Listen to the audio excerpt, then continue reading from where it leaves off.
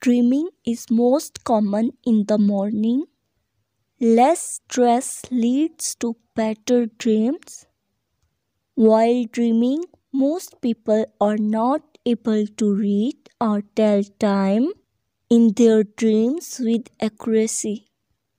Most of our dreams are linked to thoughts or events from the previous day or two.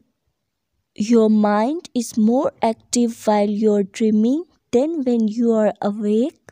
During dreams, your mind is learning, solving problems, and also filing, sorting, and making sense of all the information you absorbed in your waking hours. You always have multiple dreams each night, but you won't always remember them. Animals also have dreams. Some people dream only in black and white. Dreams recharge your creativity.